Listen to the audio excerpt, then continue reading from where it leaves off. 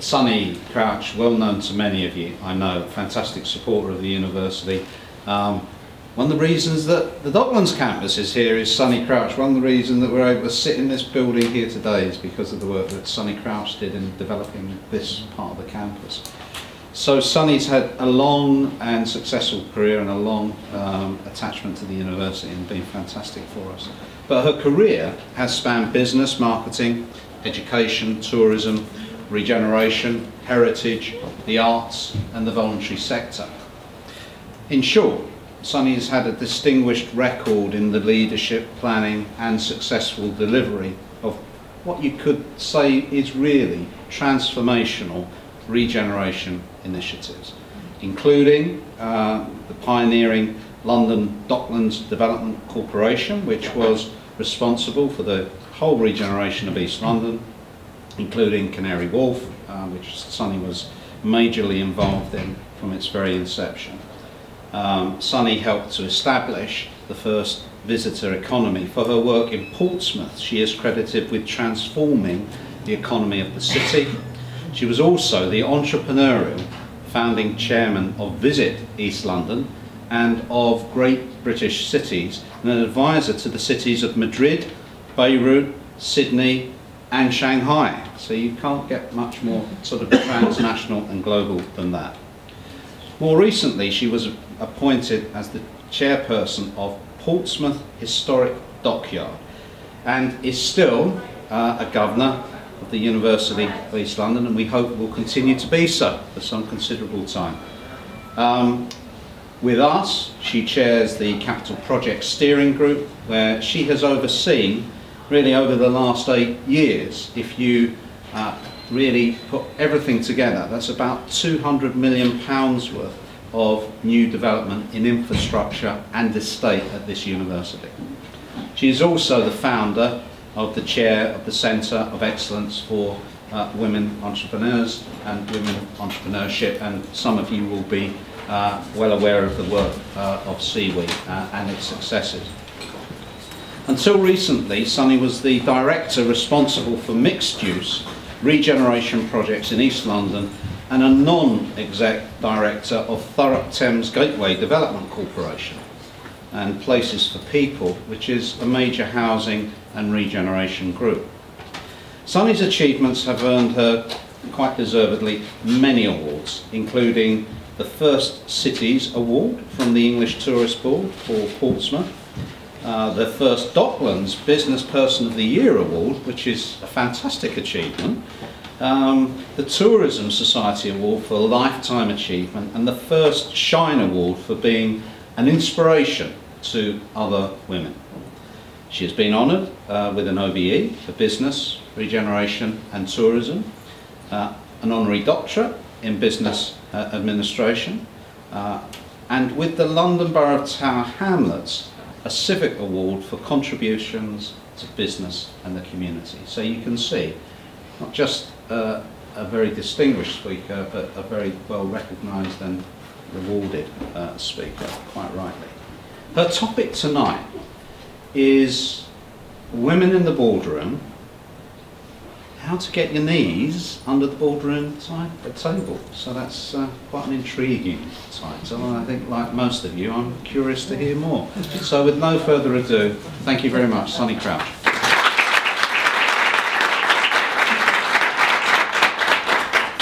Well, thank you for the introduction, John, and it really is a very great pleasure to come and speak to you all today. I hope you'll find something interesting in what I have to say, but you have taken the trouble to come along tonight, which I think means some of you want to know something about getting your knees under the boardroom table, and only you know what. So what I just need you to take 30 seconds to do now is think about what question you'd like to ask me at the end, because I probably won't answer it, because this is the presentation I've prepared, not the question you want to ask. So do feel free to tailor this event to the questions you want to ask, and you get your chance to do that at the end. Now, you do not have to take notes, because if you want a copy of this presentation, you can have it. And the reason I don't really like people taking copious notes is because a part of my career I was actually a lecturer at a university, and somebody told me that a lecture is a situation in which words pass from the mouth of the lecturer to the pen of the student without going through the mind of either. And I think, oh. So please don't try and keep notes, but obviously if I say something especially interesting and relevant to you, then you should jot that down. But taking a copy of what I'm saying, don't do it. Now, for those of you who've just come in, I did say to your better performing part of the audience that one of the bits of advice I would give you if you want to be a board member is never be late. So you're all most welcome. Now, the way I'm going to structure this, I've taken a few slides. It's a book, 38 pages long, but I've just taken a few slides out of an annual research analysis that's done by a company called MM&K. And, oh, it makes a rude remark if I try and go the wrong way. Right, and so they publish this survey every year, and they have done so this year, and the results of it cost you £85 to get the book, but I did go to the launch of it this year, and so I just realised there was so much useful to me, they kindly allowed me to have some of the stuff to use today. And this information I'm going to show you first comes from 506 current directors of current British boards. And of those, 316 were the chairman, they are all chairmen, and 186 were non-exec directors. And between them, because many non-executive directors, it's called a portfolio career, and as you can hear, for part of my career, well now indeed, I have a portfolio career. And what a portfolio career means is that you have more than one non-executive directorship, and you can do that because none of them is full-time. So it's the most enormous fun, because you can pick and choose what you want to do, and if it doesn't sound like fun, don't jolly well do it. So hey, what could be nicer than that? So there are two kinds of director, which I hope you all know, but I'm just saying it in case. There are the executive directors. Those are the people who are employed in the business and they actually do the work. And then there are non-executive directors, and non-executive, you don't have to execute anything. The non-executive directors do not actually do the work. In fact, when I'm being a bit flippant, and I wouldn't want to be flippant to an audience like this, and people ask me, you know, why? Why are you a non-executive director? Well, as you might have guessed already, I'm rather an opinionated person. And can you think of anything more wonderful than turning up at meetings, and apart from charitable things you're paid to, turning up a meeting and somebody pays you to shoot your mouth off, and then it's their job to toddle off and do whatever you said. Hey, is that heaven or is that heaven? It's pretty good. So, today I'm concentrating on non-executive directors. So that's quite a long way up the gravy chain. You probably have had to be a manager before you get to be a director, but not necessarily, and I'll explain how some of you could be doing that now. So the purpose, what are non-executive directors there for if they don't do anything? Well, the answer is they're selected because they have some special thing, and it's a whole range of things it could be, which we'll have a look at in a minute. They have some special things that they bring to the board.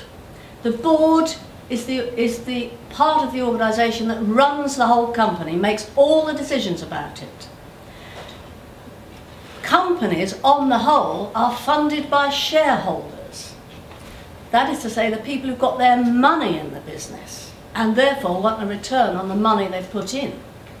So the non-execs are there in order to protect the interests of the shareholders.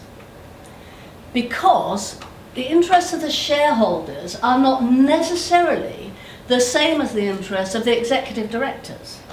So, for example, the executive directors, the people in the business, might think, oh, what a jolly good idea, chaps, let's all give ourselves a huge pay rise. And from the executive director's point of view, that is definitely in their interest, so they vote for it. But if you're representing the shareholders, that's the people whose money you're spending in all this activity you are doing, would they think it's a good idea for the money to be spent on more and more money for the executives and therefore less on doing the job?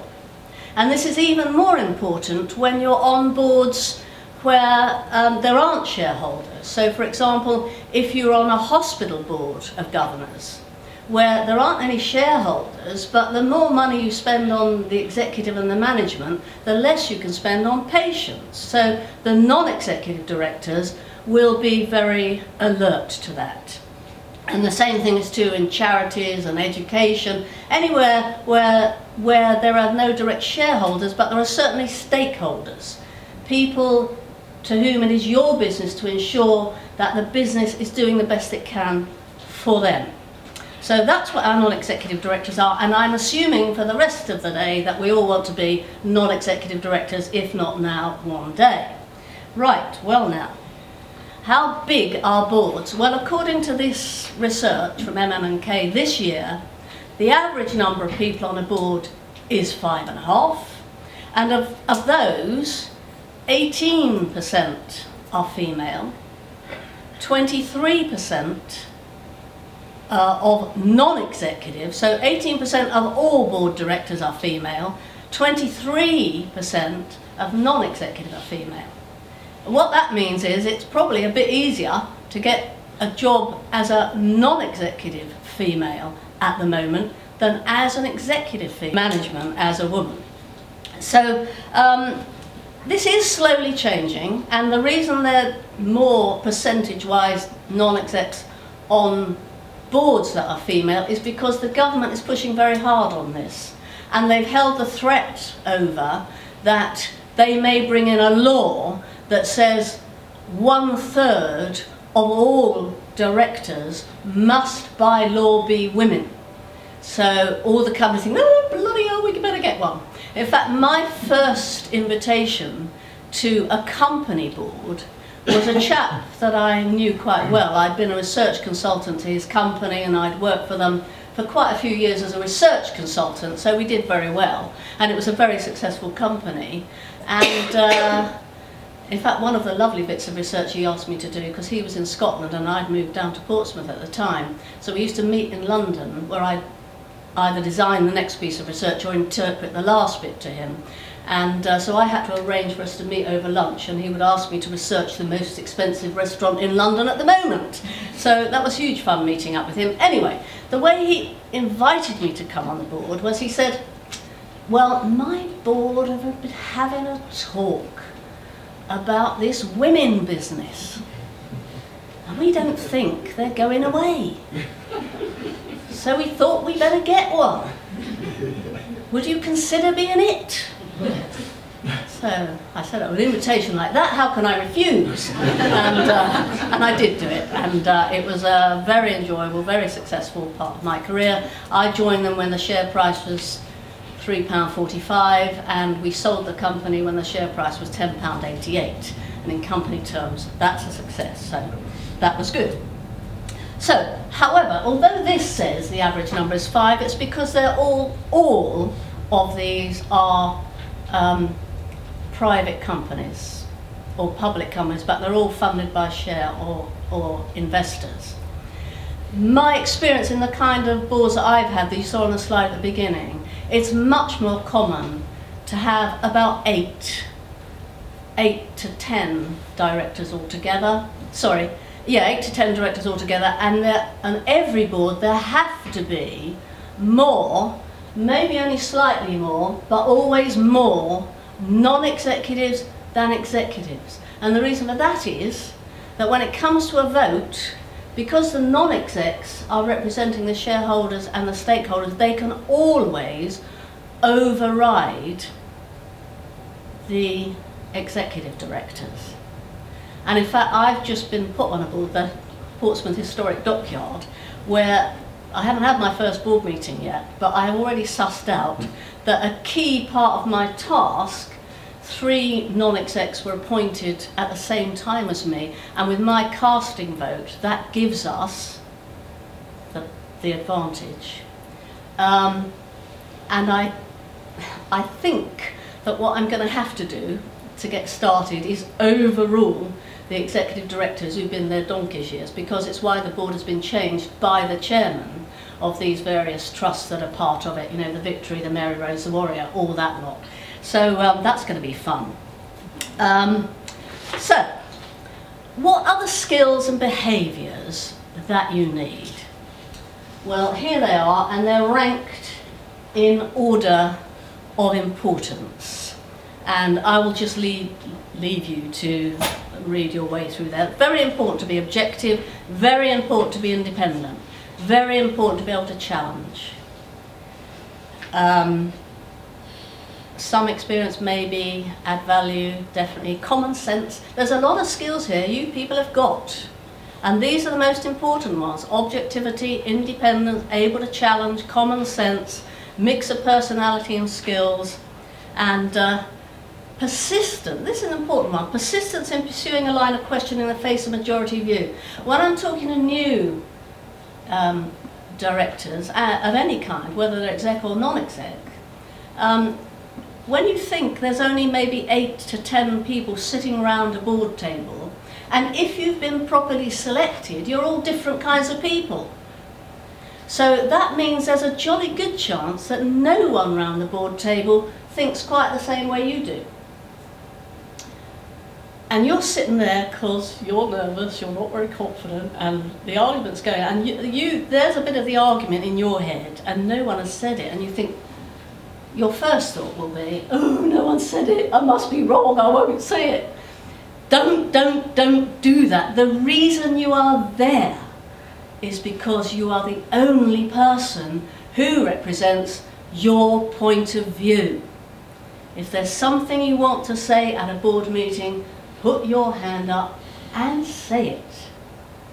And give your arguments and your reasons for saying it, and you'll be surprised how often other people either nod because you've said it, or they will agree with you when you've given your reasons for saying it. But I always say when I'm doing work with people wanting to become non-executive, if you don't speak up at the board, you are wasting your space. And there's only 8 to 10 spaces. So if you feel I haven't got the confidence to speak up and you can't get training and support to do so, don't go, you're a waste of space. So this is the first set of skills, and then at less importance, able to get on with other directors but not over familiar. This is a business relationship, You're not there to be chummy, you're not there to be mates, you're not there to go out to dinner. It's actually quite important not to be over familiar with the other people around the board table, because otherwise people get in cahoots and there's little cliques in the board, and it's not healthy for the board. The things you prize with the chairman above others are the objectivity and independence of your board. And if they're all mates with each other, they're all going to end up saying the same thing, and again, you've wasted space on the board. And then there are some more specific things under that. So, what do directors think their responsibilities are in order of importance? And they could rank them first, second and third only, and this is what came out. Strategy, most important. Performance. Scrutinise and monitor the performance of this board, of this company. Is it doing well? If it's not doing well, why not? Ask questions, ask for explanations, and keep your eye on it and monitor it. And when you pipe up at one board meeting and say, what I think you ought to do about that is this, and all the other board members go, oh yeah, we vote for that. So that's a decision made. What the executive directors have to do about that is this. At the next meeting, you should make sure that on the agenda, this is on the agenda, and the question can be asked, or should be asked before the meeting, how well have they got on with doing this, which was the decision made at the last meeting? And if it hasn't got started yet, why not? And if it hasn't got finished yet, why not? And So it's about governing the organisation by scrutinising performance and monitoring performance.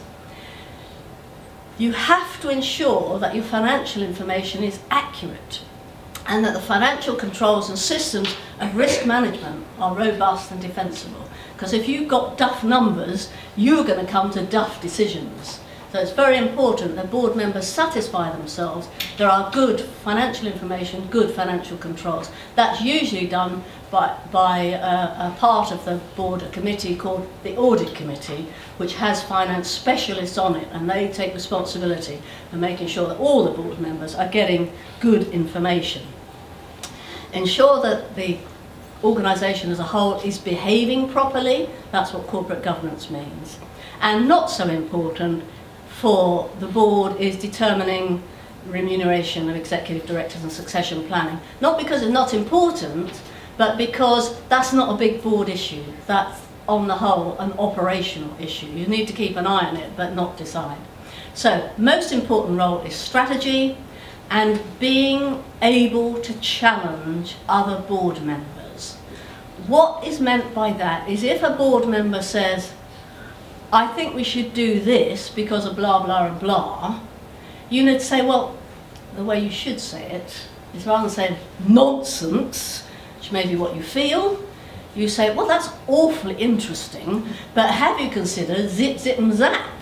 And because of zip, zip, and zap, I don't think blah, blah, blah is a very good way of doing it. I think we should consider zip, zip, and zap. So all the other board directors have now heard blah, blah, blah, zip, zip, zap. And they have to start pitching in. And the chairman, if they don't pitch in, the chairman says, well, who thinks blah, blah, blah is the right thing to do? And if someone puts in, well, why do you think so? So you get a bit more information on the table. Well, who thought zip, zip, zip? And someone puts, why do you think it's zip, zip, zap? And so it goes constructive. So it's a challenge, but not a stand up and fisticuffs challenge.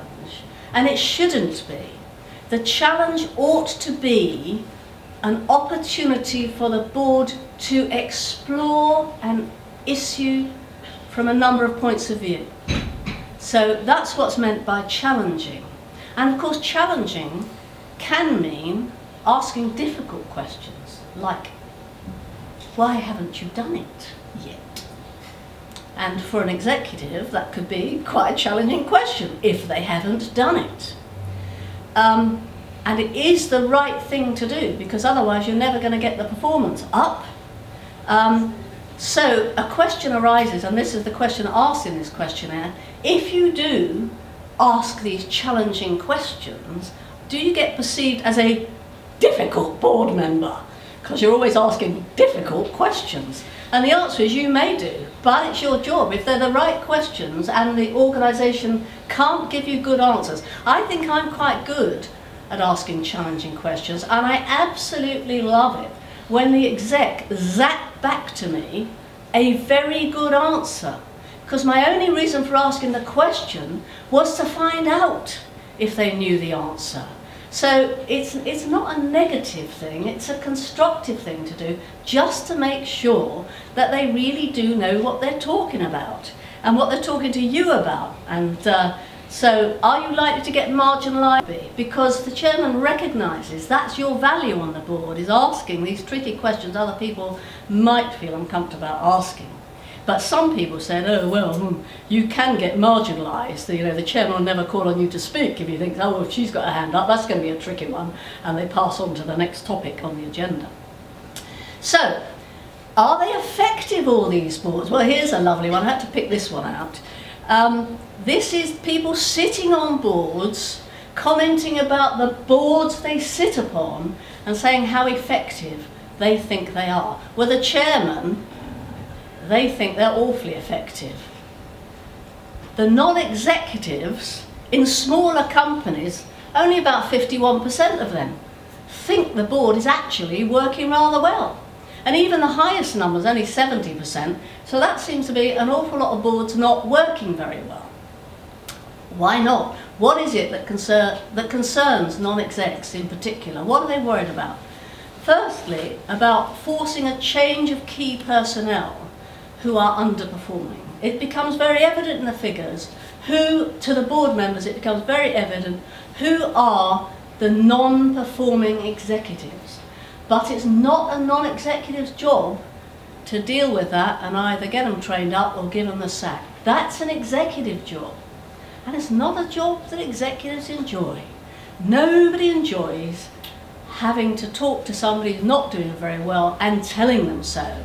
And firstly giving them support to get better, and if they don't get better, saying, well, I'm afraid you can't stay with us anymore. So it doesn't get done. And of course, the non-execs who don't have to do it always think it should be done quicker and faster and dealt with quicker, which I think is why the non-execs are saying their biggest worry is that underperforming personnel are not shifted out quickly enough, so they carry on doing damage to the organisation's performance.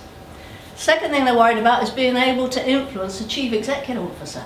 Chief Executive Officer, we've got him sitting here with us tonight, the Vice Chancellor of the University. I'm on his board. He thinks he's running the place. I'm on the board, I think I'm running the place. He's paid to run the place, I'm not paid anything. So why would he listen to me? Well, you'll find out. Being able to influence the chairman.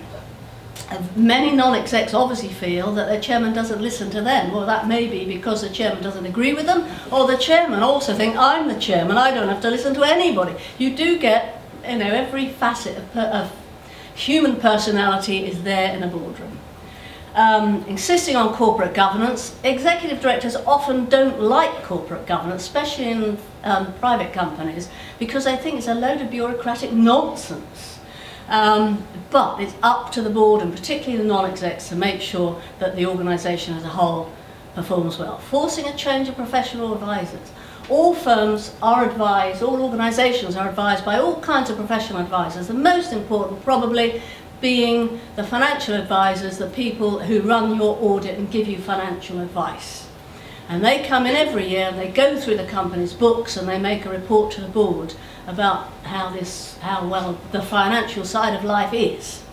And if they've been with the company long enough, because they come in and have to spend an awful lot of time with the finance department, the finance executives and the audit team become jolly chummy. And if it goes on for long enough, they become so chummy that the audit team then have difficulty in making critical reports to the board about these people who are now their friends. So it is very common, and if it doesn't happen here, it should do, that every 3 years you re-tender the audit contract because you do not want these people bedding in. And if the same company wins the contract again because they're a good company, then you demand that they change the partner who deals with your accounts. So you've got fresh people, because what you do not want is chumminess between an organisation's advisors and its executives, because then the board is not getting independent advice anymore. The advisors are saying the same things the execs want to say, and you have to be vigilant to get an independent advice. Where can you get independent advice from if you don't trust this whole lot? The answer is the board should have the funds to pay for independent advisors of its own. That's happened on a couple of boards I'm in about legal advice, where we've taken a separate legal advisor to ourselves from the one advising the company as a whole. And you need some money for that, and here they're worried about having the money.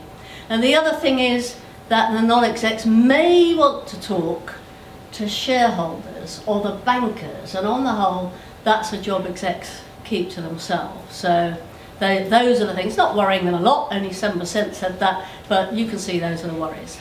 So how would you spend on all this stuff? Well, let's just look at the median for now. In small companies, turnover of less than 10 million, about 12 days a year, 1 day a month. Big companies, 1,000 million plus, that is a big company, £1 billion turnover, 30 days a year. What's that, 3 days a month? Okay then, not a lot of time. What do you do with your time? Well, interestingly enough, if you're considering a board position, only about half your time is spent on board meetings. And by half your time spent on board meetings, they mean reading for a board meeting, You should see the size of the board minutes that come, agendas that come out from here. You know, they can be that thick.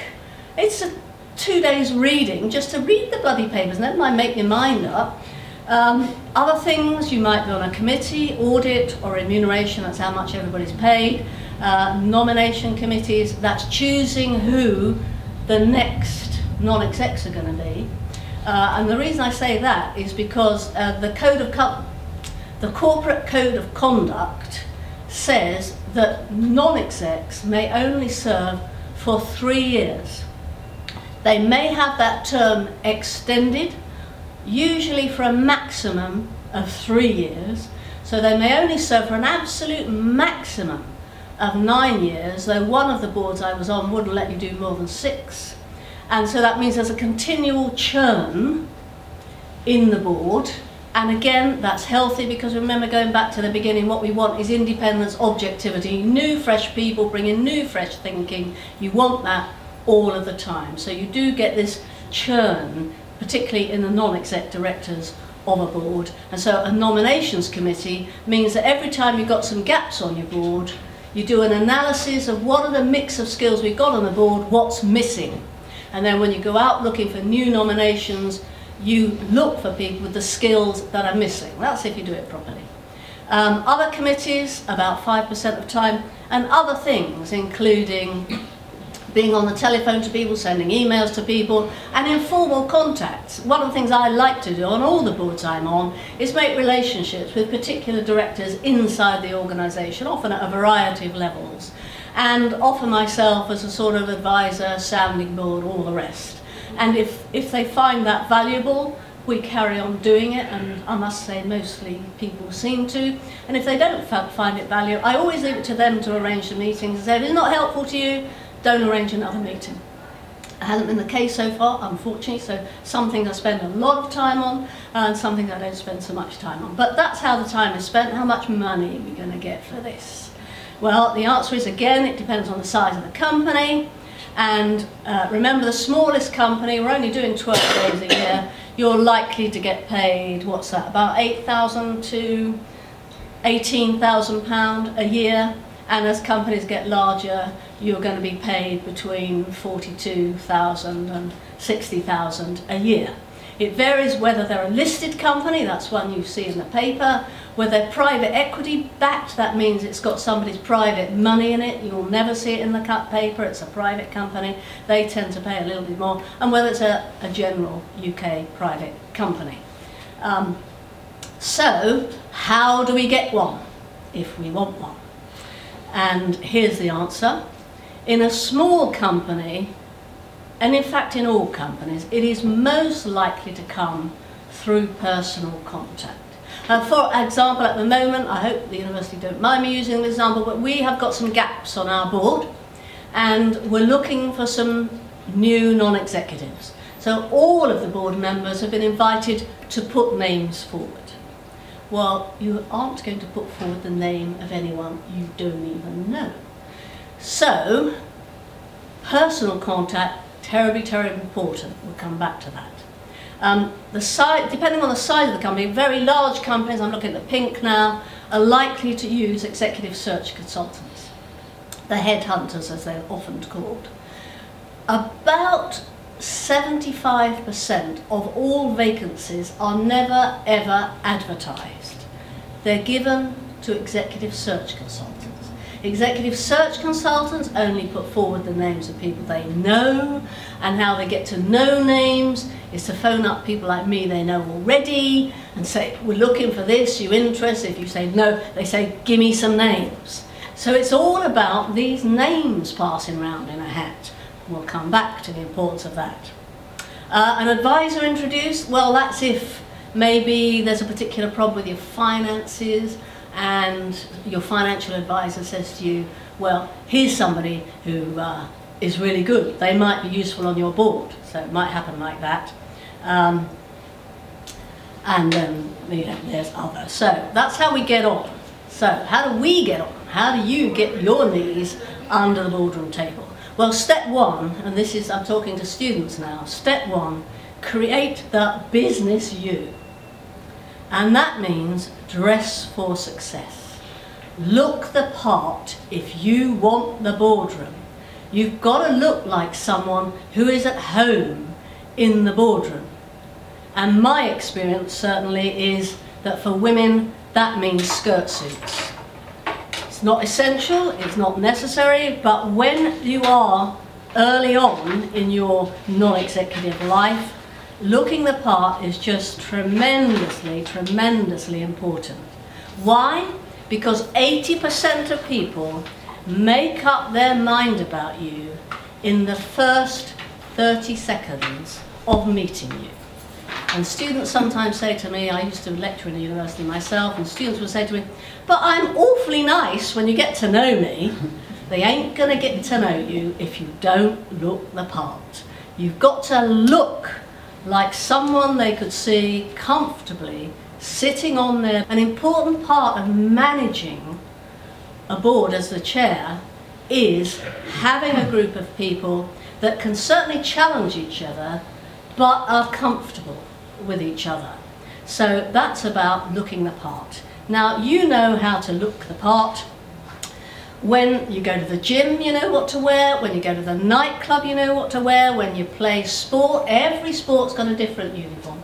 The business uniform is suits for men and women, and ties too for men. Until you've had your knees under that boardroom table for long enough for everybody to feel comfortable with you, maybe you could loosen your tie a bit then, but I don't recommend it because it says, hey, I'm slackening off here.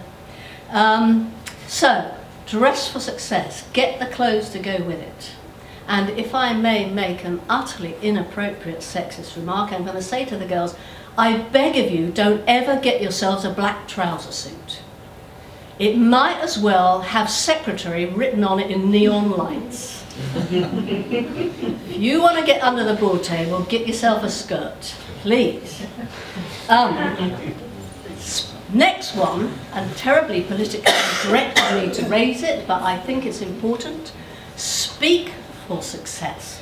Work on your business voice. I grew up in South London, and I speak something like this, is my natural own speaking.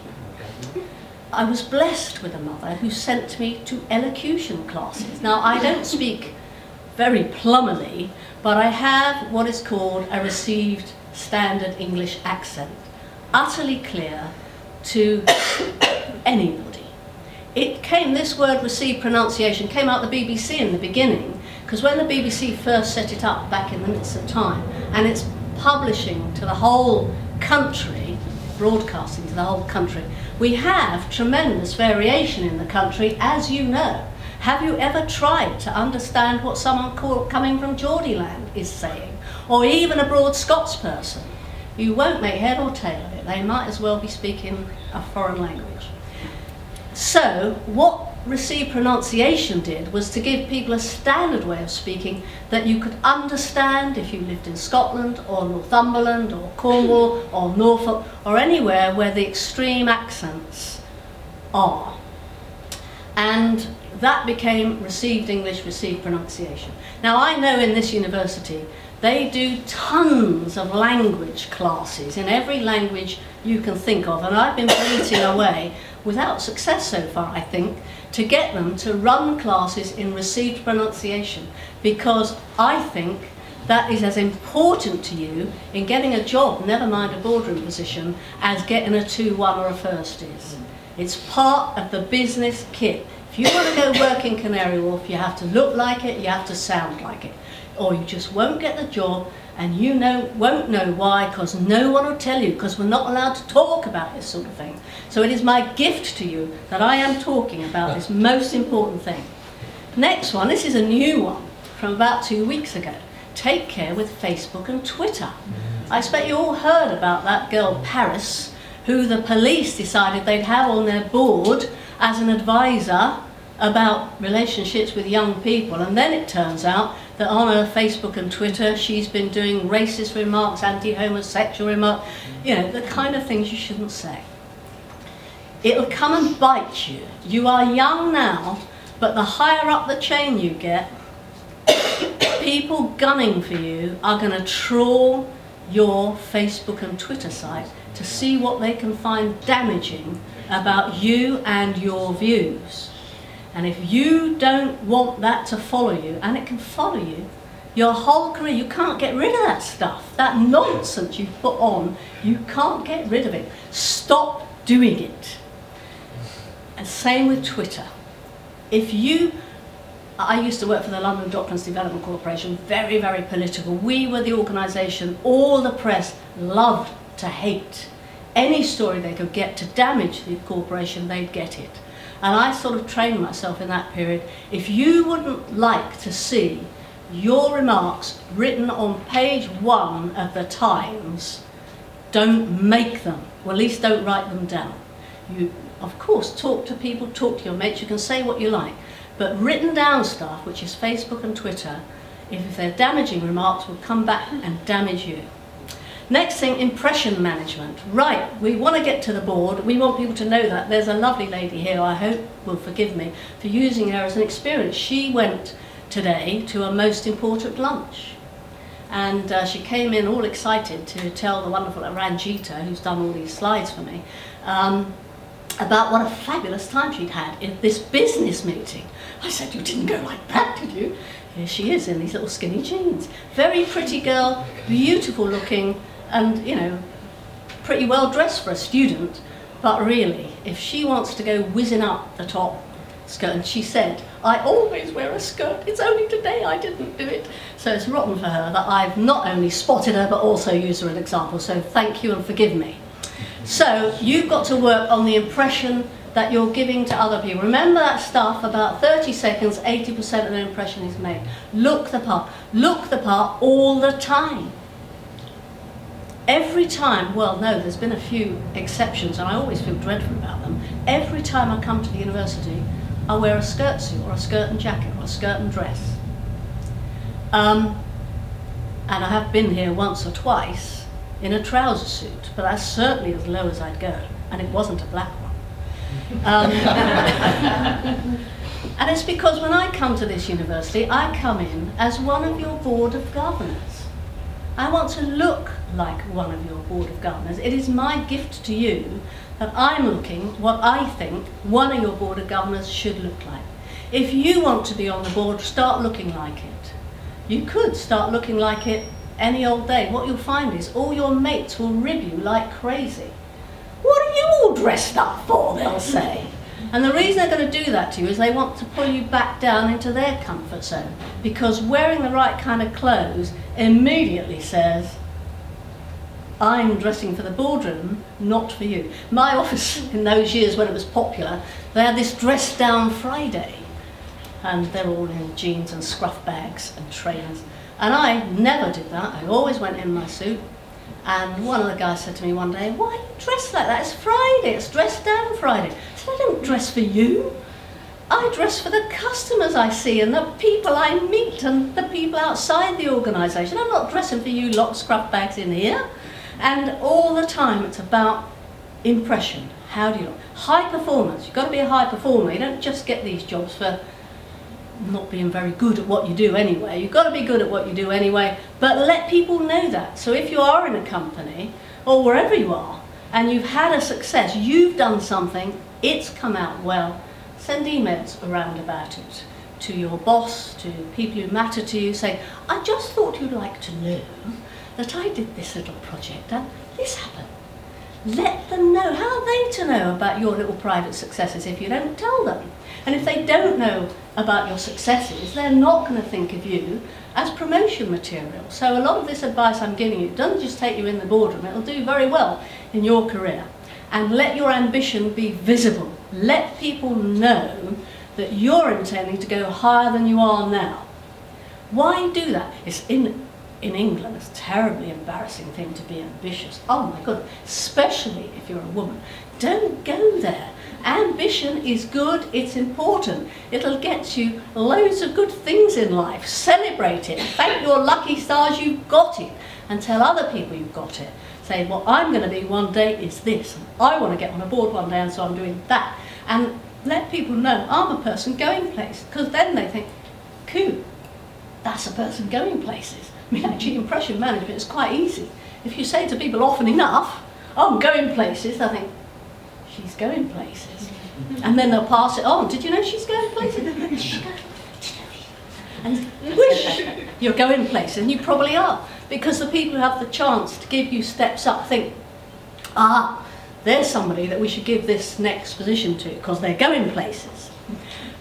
Manage upwards, so whoever's upwards in your authority structure, whether it's your lecturers or your senior manager at work or the boss above that, let them know. Manage, make pleasant relationships with them so they know how you are, and occasionally they know how you're doing, and you just got to keep people comfortable with you as somebody performing well and wanting to make it.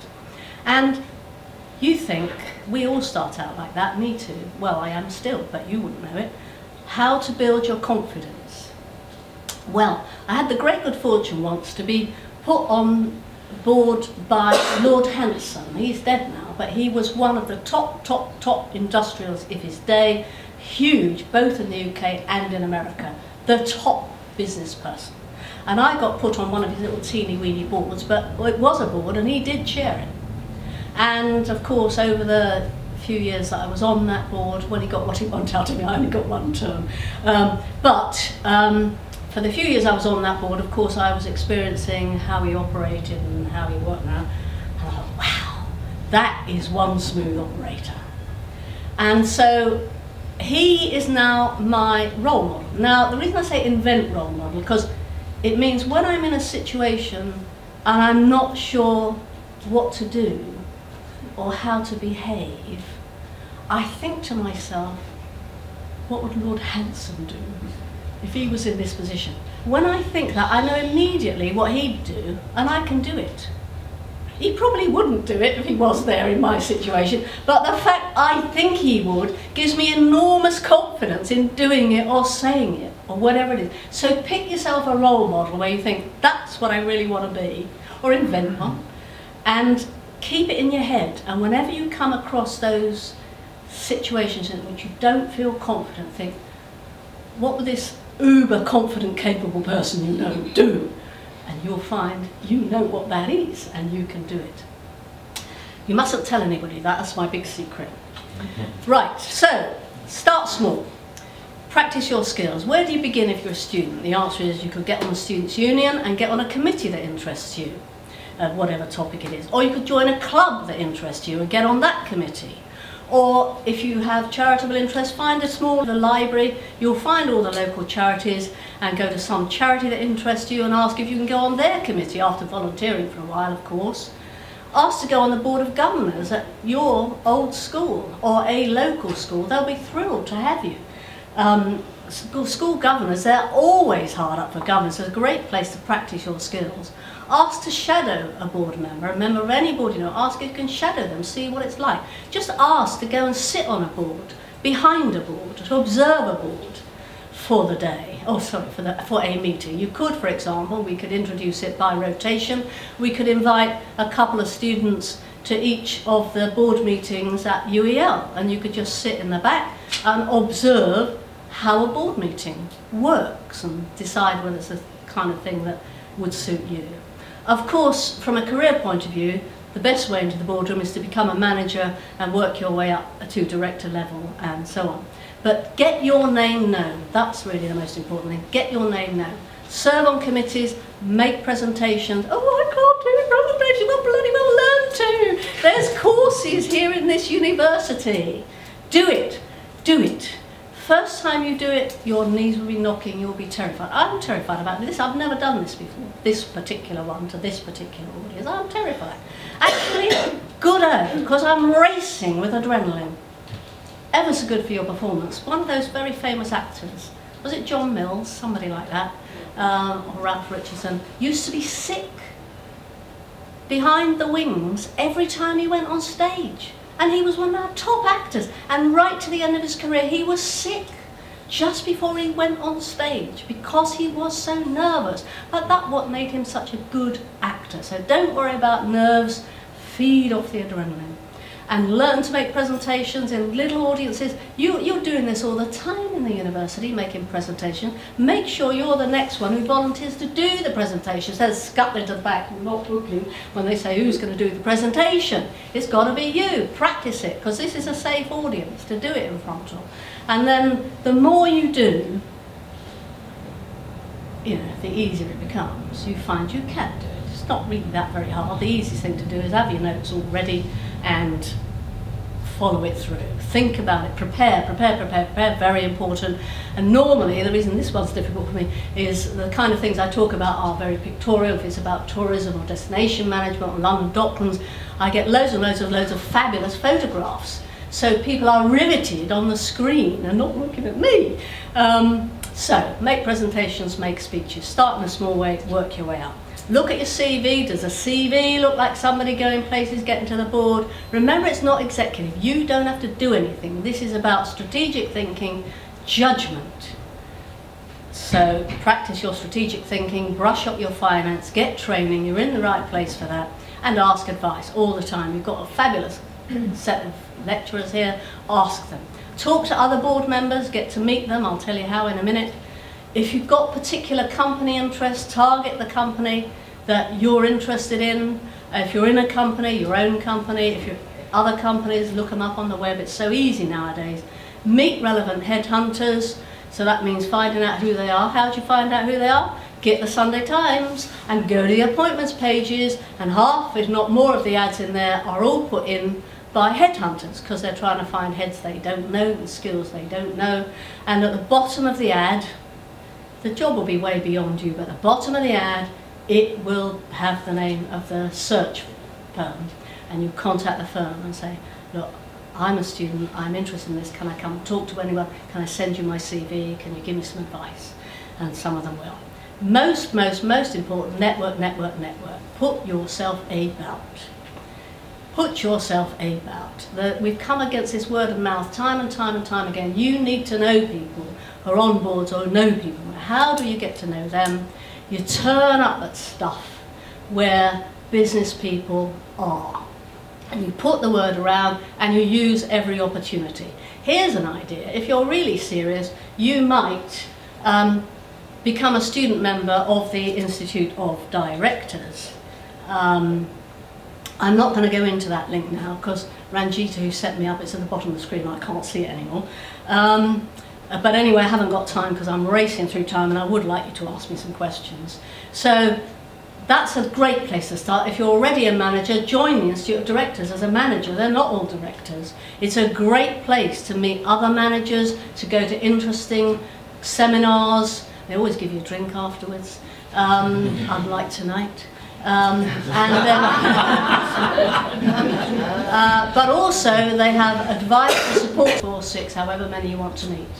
And then you go to the person behind the desk giving out the badges and you say, is this person here? That's easy to work out. All you've got to do is look at the desk. If their name is still there, the answer is no. You can do that bit yourself. If their name tag is gone, they are here. So you say to the girl behind the desk, could you point this person out to me, please? And the girl behind the desk, they always know who's there because they're the membership manager and they know everybody and everybody knows them, and so they will point. So you make your way over there and then you go and say, oh, how awfully interesting to talk to you. I won't take up too much of your time, but I do appreciate talking to me. Do you know who this person is? And off you go to the next one. It's important to have a good outline when you network. I was hopeless at that when I first started networking. I get kind of trapped with people. And I think, I've had enough, I've met you, I want to meet somebody else. But I didn't know how to move on, and I got Mego. Have you heard that phrase? M-E-G-O, my eyes glazed over. Theirs probably did as well, because they were no better at saying cheerio than me. So you need little lines to say, oh, thank you so much for talking, I've loved talking to you, and move on. Find what, the most important bit of networking I find is getting out and getting on to meet somebody else. So, it's your moment. Any questions? Well, you all had to think of one at the beginning, so there should be a lot. Oh dear. Come on, Ranjita and Maria, you were told you had to. Let's have it, speak up. I've got a question for you. I can't hear a word of that. I'm better supposed to know that. I've got a question. Yeah. My question to you is, how did you, after you made your first step up, how long did it take you to make your second step up after you've got to? It doesn't take long. Getting your foot in the door is the hardest. It's the hardest part. And I just wish someone had spoken to me like this when I was as young as some of you are, because I didn't even know about boards and stuff like that. I got my first one when I was about 26, I think, and it was a governor of a girls' school. And you go along all shaking in fear, at least I did, and there are all these people, and they're mostly old duffers, counsellors. They hadn't read the papers. I'm very conscientious, I've always read the papers. They hadn't read the papers, they had nothing to say. If they opened their mouths, we're just bloody windbags. And I thought, hey, I could do this. And the head teacher thought I was a star on her board. And I was. And, you know, it was something very close to my heart, being a girls' school. I passionately believe in girl-only education. Because if it's mixed education, then girls learn. You're not supposed to do maths, you're not supposed to do physics, you're not supposed to do this, that, and the other. Whereas in a girls' school, it's just and other subject. If you're good at it, you're good at it, and if you're not, you're not. Anyway, I was very happy to serve on this board. I then got one as on the board of the governors of the art college in the area I was in. I don't know anything about art, and I'm no good at it either. But I had by then, I understood what being on a board was, I understood what they needed, and I can do that. It won't surprise you to know. I can speak up very merrily upon almost any subject at almost any moment. And as for having a whole pile of papers leading me on the subject that I'm invited to speak up upon, I now have no problem doing that at all, unfortunately, as John has learned to his cost. So then, I don't know, it's just, you know, a whole variety. Then it just one thing led to another, and then I was in a business career, and you heard how my first big board appointment came about to fill in this woman's slot because they weren't going away. And then, you know, it just sort of rollicks after that. And as you know, I've just picked up another one only last month as chairman of Portsmouth Historic Dockyard, which is the Mary Rose, the Victory, the Warrior, all those wonderful things. If you haven't been down to see it, you must come down and see it. But not yet, because the Mary Rose is opening a new museum not until the end of this month. And I don't know if you know the story of the Mary Rose. How many of you heard of the Mary Rose? Some of you have. And the Mary Rose is a ship, a 15th century ship, went down in the Solent while King Henry VIII was watching her. She sank in soft mud. 30 years ago, some divers started bringing bits of it, and a whole half a ship came up because it was soft mud. In the intervening years, they have been washing the water out, putting in resin.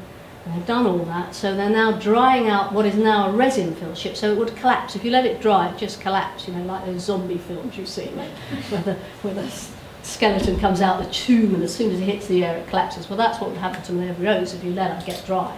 Anyway, she's now full of resin. They've set her up behind, she's still in a box, she's got to dry for 5 years.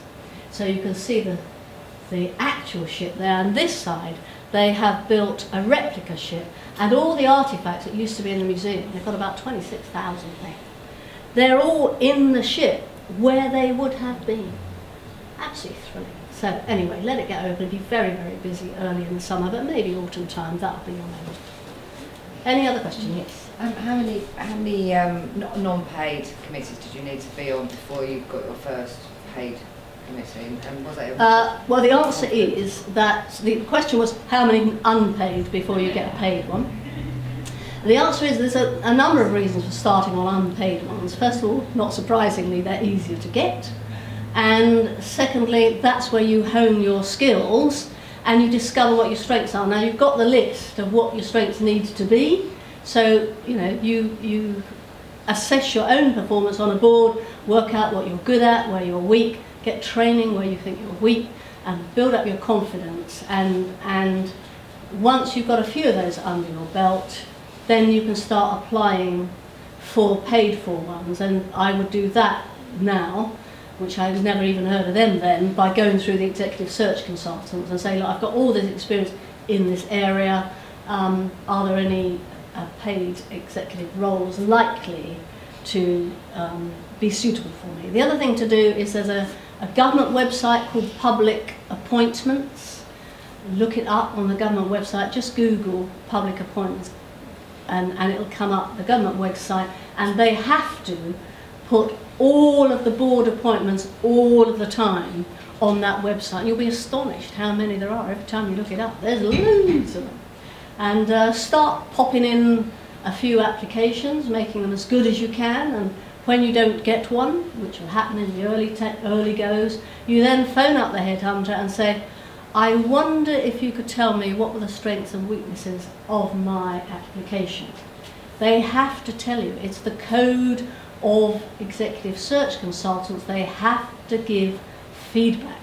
That is your learning experience. So take it. Never don't get selected and don't find out why. So that's how you work it up. Yes, there's one. Well done, Maria. Yes, well, I'm just giving other people a couple of minutes to think.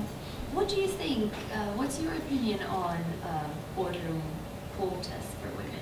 On boards and? Quotas, all-female shortlists for women. And do you think with Vince Gable taking the voluntary approach, we're going to achieve a decent number of women on boards ever? I think it's a tremendously important initiative, and the reason I think so is clear from what I've said. The way you get on boards is knowing people are on boards, and it's very easy for boards to replicate themselves. And since our major quoted companies have traditionally been run by chaps, you know, from the old boys club, it was not surprising. There's a lot of, I think they're called pale grey males on boards, and they know other pale grey males because you tend to mix with people like yourself. So when the governance committee says, do you know anyone for the board, they'll come up with another pale grey male.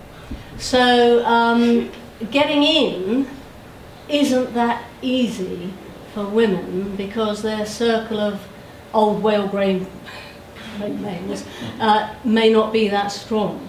So I think it's an important initiative. I don't think it should be a law, but I think keeping up the pressure, and it is working. I mean, when they started that, not him, but it was started quite a long time ago, there were about 7% of women on boards. We're now up to 23%. Now that's moving in the right direction. But it's non-executive. It's non-executive. It's non-executive, yeah. Executive, the way to get an executive directorship is you've got to get into a company and then you've got to do well in it. And you've got to want to go all the way up to the top. I mean, I've got slightly mixed feelings about that because I chose not to have a family and I'm thrilled. It was a fabulous decision. Being with other people's children is just so reinforcing, I cannot tell you. So for me, it was a brilliant decision and it's worked. But it has meant I've been able to have this fabulous career, all of which has been enormous fun, that John talked about earlier on. If you're trying to bring up a family, I've already said I'm very conscientious. If I was bringing up a family, I don't know whether I could have done all that, you know, done it all, had it all.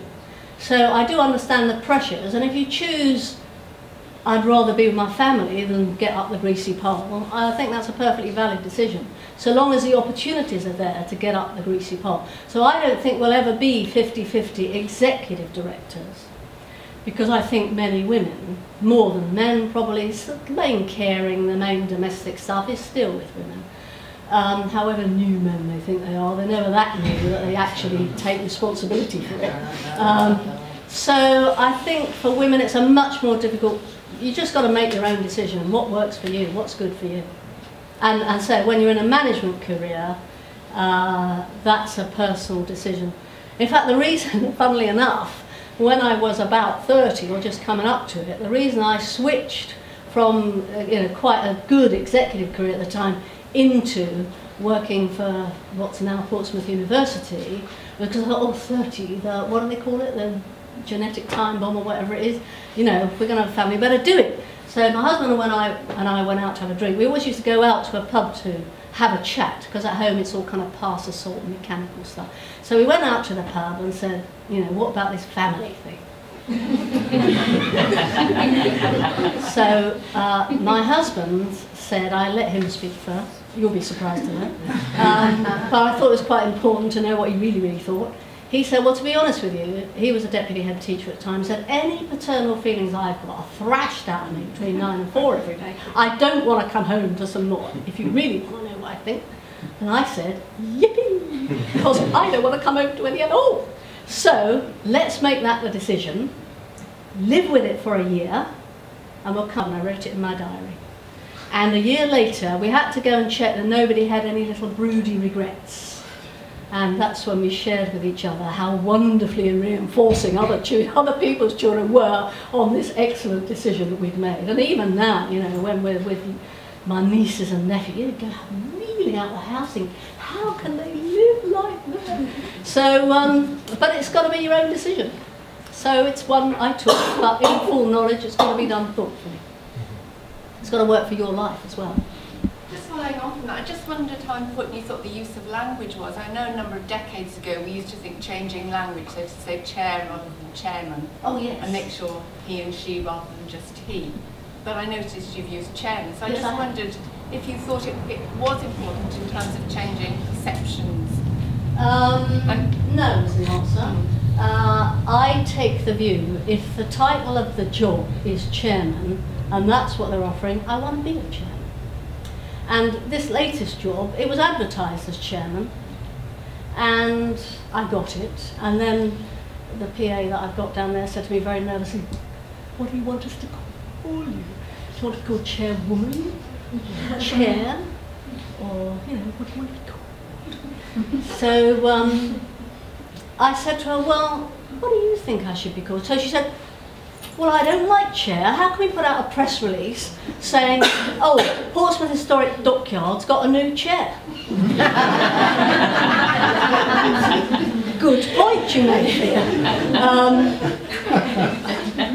Plus, all, you know, the chairman of the Victory, the Mary Rose, and all that lot, who are all my, you know, my partner, my funding partners, you know, they're all on the old white pale male route, and to them a chairman's a proper job, and a chair, that, you know, that's some modern politically correct thing, not quite cutting the mustard.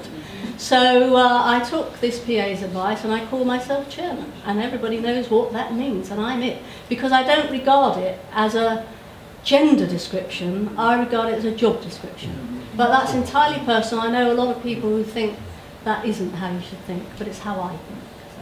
I'll be a chair if they want me to be a chair. I'll be a chairman if they want me to be a chairman. I won't be a chairwoman. I think that's dreadful. That, you know, that's just dreadful. I'm not fat enough. I haven't got pearls or twinsies. I thoroughly enjoyed your presentation, and I think it's very inspiring. And students need to hear this so much more. I mean, I actually have been a school governor, and I have colleagues here who are also school governors. I never thought about transferring my skills to becoming a board member of a company, which is interesting. That's something new. But I haven't for many years been a trustee of a small charity in Waltham Forest, and we are always looking for trustees. Okay. So if anybody Pass your name around. Here we are. We're networking already. But again, it's an opportunity. Right. I know it is true. So if you have to, you've got to. Don't take anything you're not interested in. If it's a charity doing stuff you couldn't care tuppence about, and you think they're wasting other people's money doing it, like anything green, that would be me, don't get yourself involved with it. If your heart's not in it, don't do it.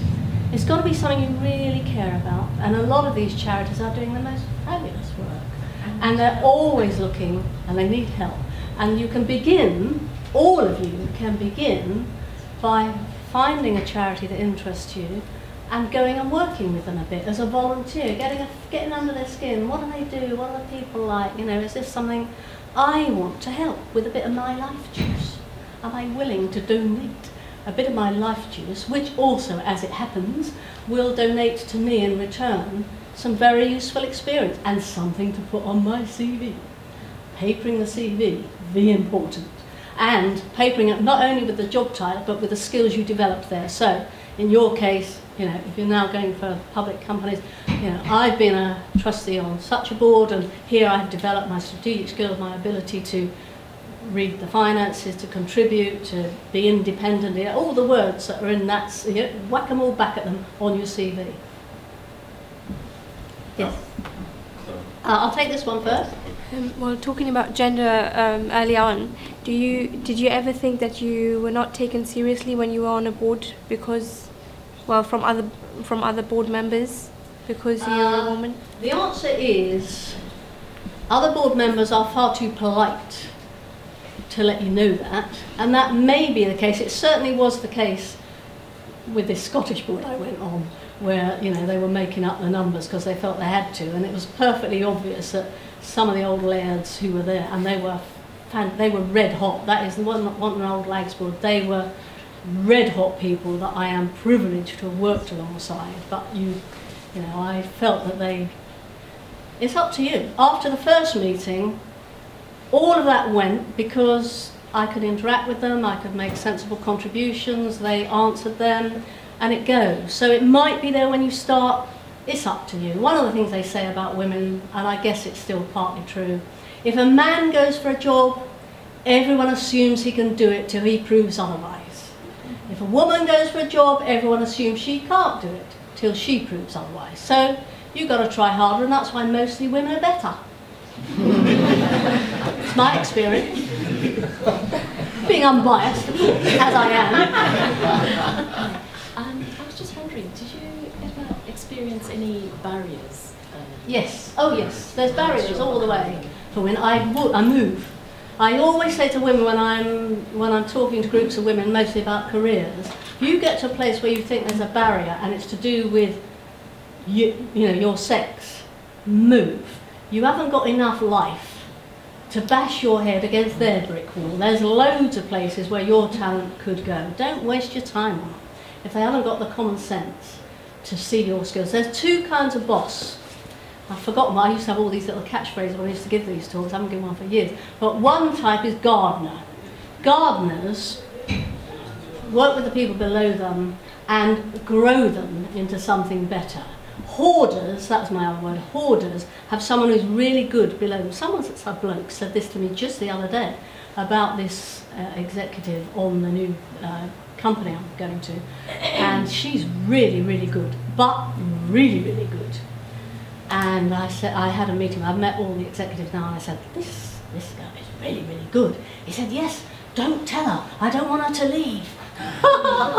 So, if you know you're really, really good, and other feedback will tell you that, then it may be time to move. This is a very small organisation. I haven't got a problem with good people using it as a stepping stone because they make a fabulous contribution and then they move on. Good, and you've got friends whizzing up wherever they whiz up to. And it's up to you to choose someone good to come back in again.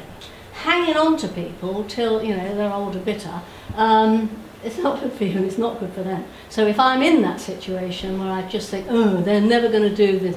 Well, when I applied for this job, I never thought they'd give it to a woman. I applied because I would absolutely love to have had it.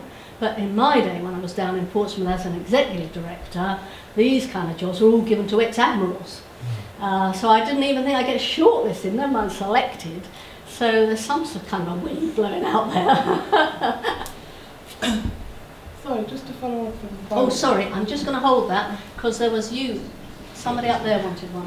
Yeah, it was just a quick one. Thank you. Thank you. Can you be passionate during a meeting? How much passion? Can you be passionate? Yeah, you have to bring, you know, if you strongly feel. I think it's more difficult if you're the chairman. Non-exec can be passionate as long as they can be articulate and explain why they're passionate. Passion and emotion don't really have a useful place in a boardroom.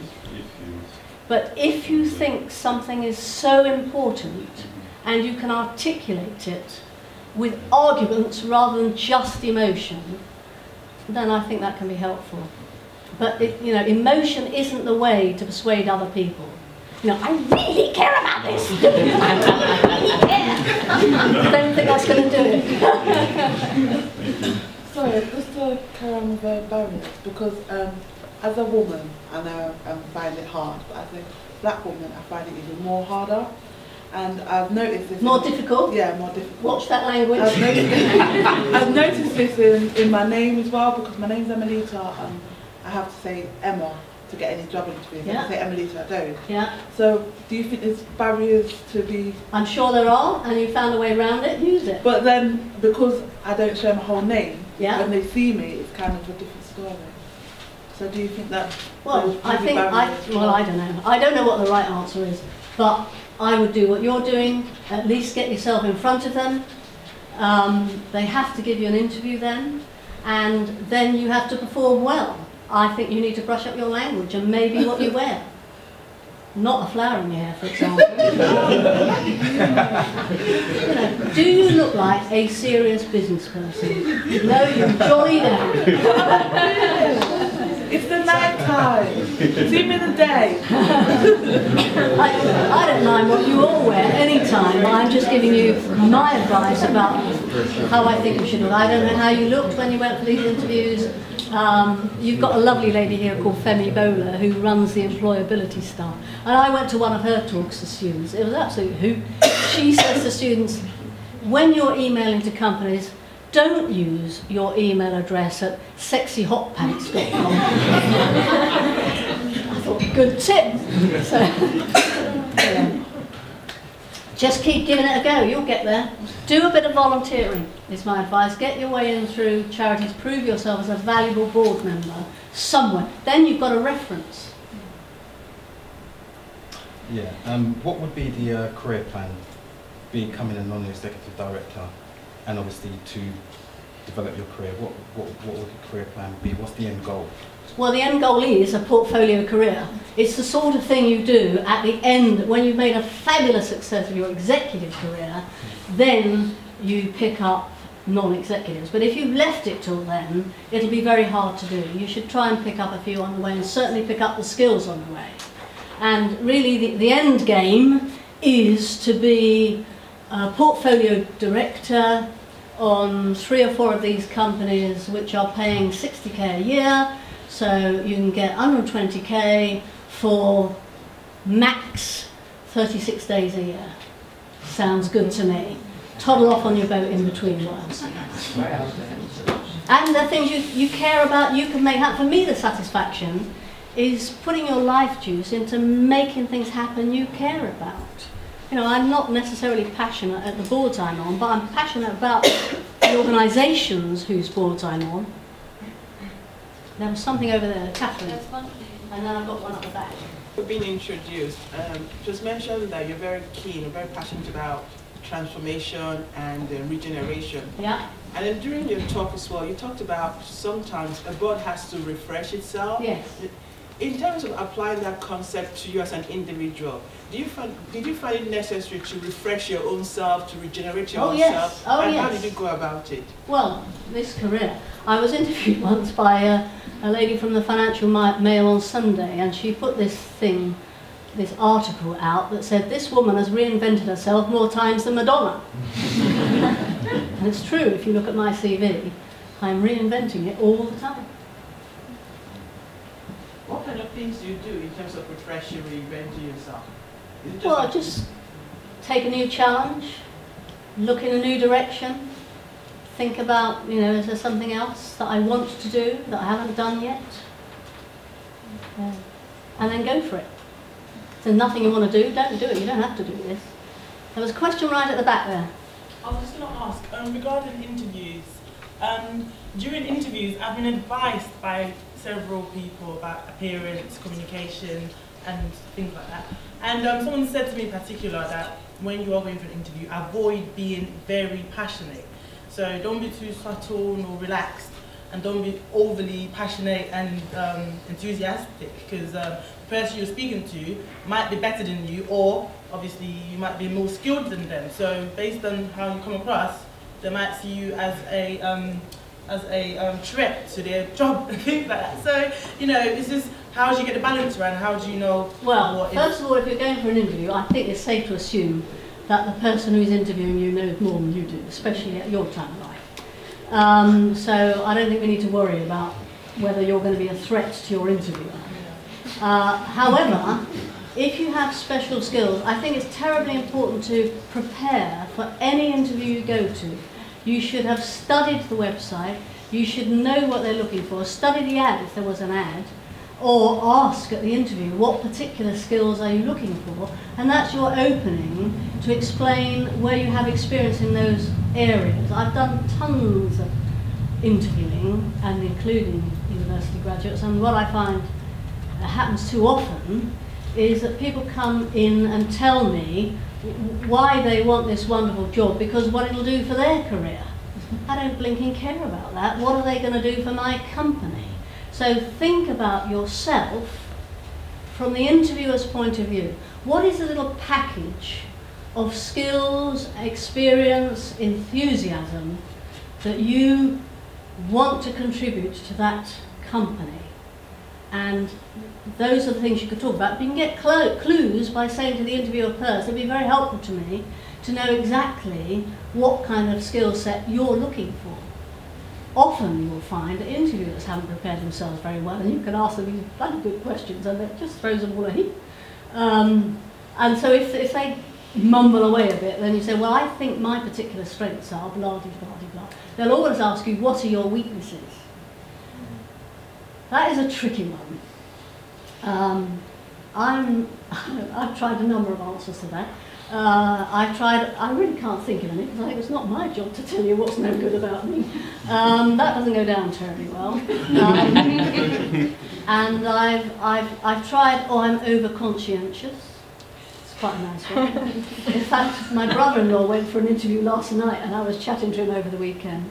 And they asked him what his weaknesses are. So he said, I get so involved with my job, I tend to take it home with me in the evening. But anyway, think about it and think about a good answer. Every interview you ever go for will ask you what your strengths are. You're always prepared for that. What are your weaknesses? And what are you going to say your weaknesses that aren't going to scupper your chances? Think about it, prepare. I think I probably have to stop. But it's been enormous fun. Thank you for making it so easy.